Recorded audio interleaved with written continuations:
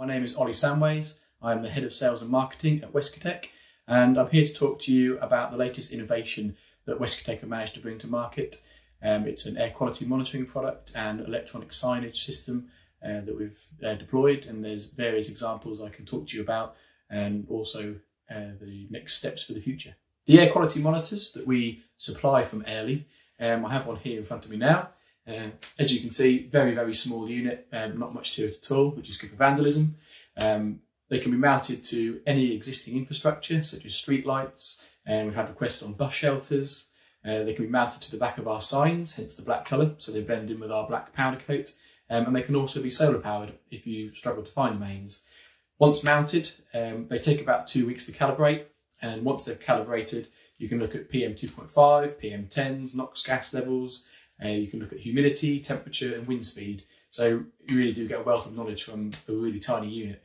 As soon as we started purchasing these, the first thing we did was test them against DEFRA reference stations, just to make sure that we knew they were as accurate as what was claimed.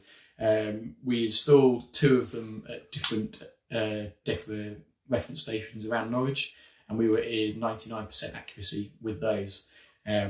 Which obviously we were extremely pleased with. So at that point, we signed an exclusivity deal with Olly, which meant we were the sole suppliers for the UK. Our first job was then to find an authority or a private site that would like to run with this for a trial. We approached Central Bedfordshire Council, which was the first council that actually came to us looking for a solution. And we agreed on installing 25 sensors, so a network array within Central Bedfordshire. That would then feed back in real time the levels as mentioned. We also kept 5 sensors back for a school project in which we are at the end of this year, hopefully coronavirus dependent, if not next year. The schools will write their air quality management plan. The 5 best schools, which judged by a board of Westcotec staff and also Central Bedfordshire staff, will choose the winners, and they will all win an air quality monitor for their school. Once installed, they'll be able to see, obviously, as you can see from the front, the colours.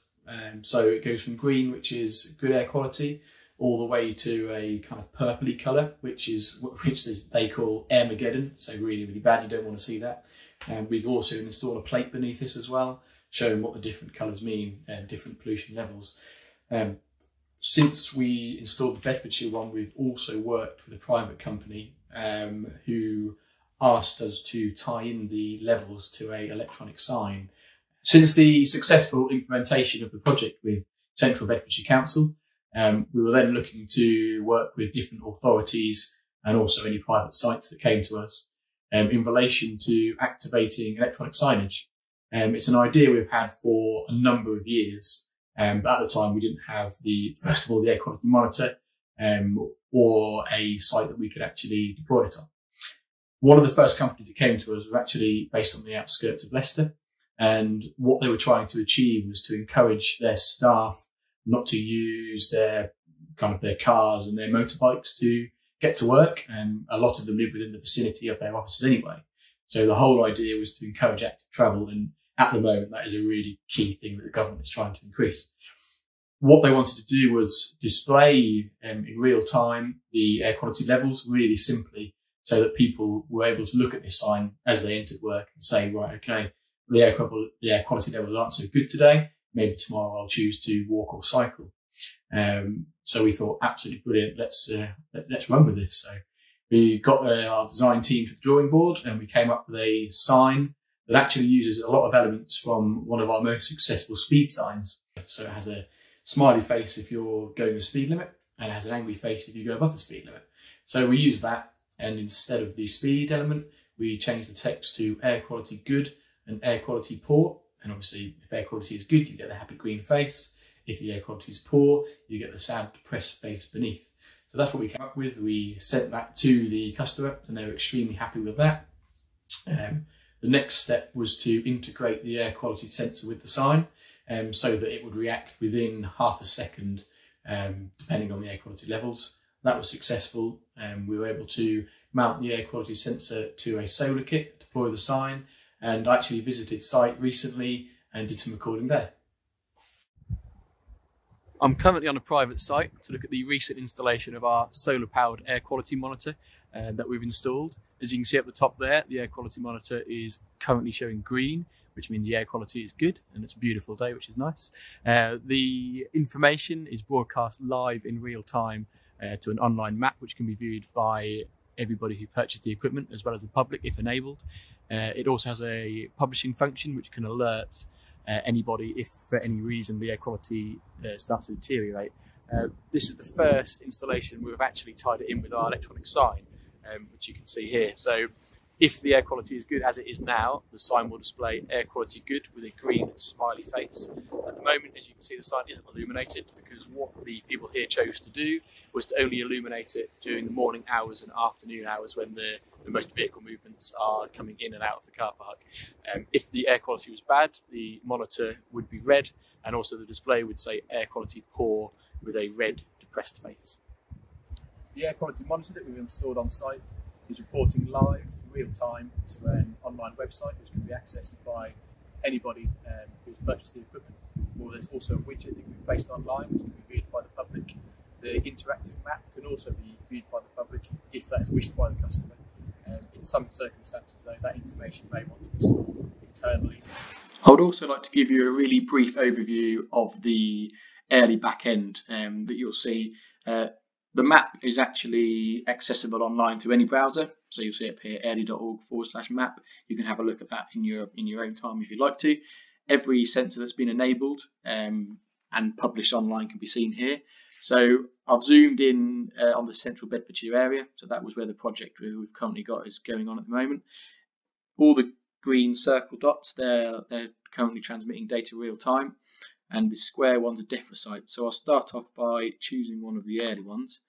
So if I click that one here, on the left hand side, so again real time, you get to see the PM levels, the NO2 level, the F3 levels, and you've got temperature, humidity, pressure and wind speed as well.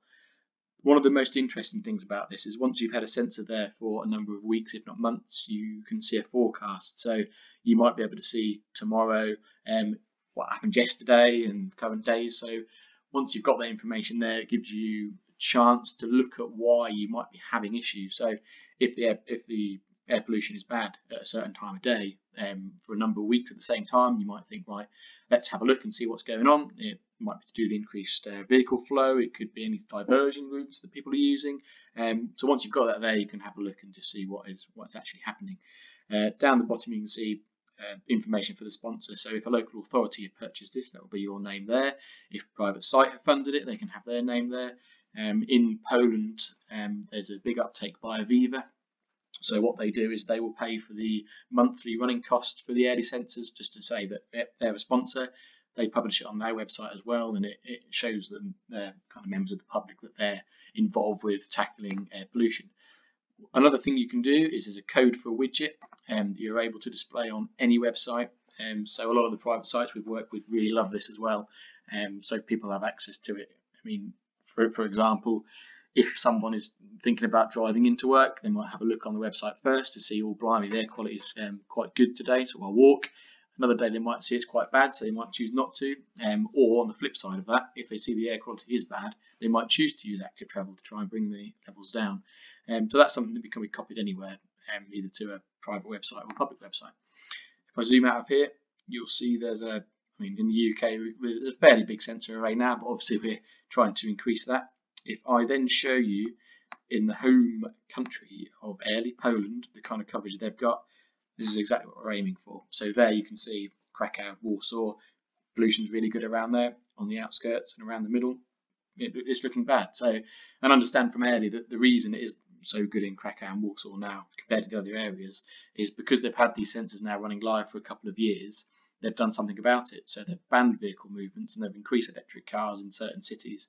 And active travel, there's been some big grants available there to encourage people, and it's obviously doing a good job. So we're hoping obviously that it's something we can bring to the UK as well. With two successful projects now under Westcotec's belt, first of all the private site with the air quality signage and central Bedfordshire with a live network array of sensors, we then started looking at what else we could do with the air quality sensor. So we're involved with a project now, a school streets project with a number of boroughs in London, which is deploying school street signage. So the whole idea with school streets is to close the roads outside of the school in the morning and evening periods when school children are leaving and entering school. So we actually designed a school street sign, an interactive one, as far as we're aware, first of its kind, where you can upload information to it, such as exempt permit holders or differential times you want to change, road names, or even events outside of the school. At the moment, this is still in the development stage. We're talking with the boroughs, but we're hoping that within the next 6 months, these will actually be available and deployed on the road network. It seems to be starting in London at the moment, but this will be a nationwide thing. So I know there's a lot of Scottish authorities that are deploying these as well at the moment. Because you are closing the roads outside of the schools, vehicle movements are going to decrease, and in turn, air quality should improve. So from an early point of view, especially with the school streets, what we decided was we'd make it standard that an air quality monitor would be mounted to these signs. The cost implication is really small. So when we went back to the customer and explained this, they were more than happy to include it within the order. So what the idea is that when this sign is installed with the sensor on the back, the sign won't turn on for a number of weeks. So it will actually be before the project starts with closing the road. That is to have an idea of what the air quality levels were like before they start closing the road. So you have a before and after proof of concept, if you like. So as soon as the sign is turned on and the vehicle stopped, you should see a really high increase in good air quality. That information will then be available on the interactive map that I've showed you, which is open to the public, so they can also see what's going on. They might then see that maybe in the morning in a certain area the pollution levels are still quite high, and that could be because parents are still driving where possible within the vicinity of the school. That might change the opinion of the children and also the parents to walk or cycle, and back to the whole active travel encouragement as well.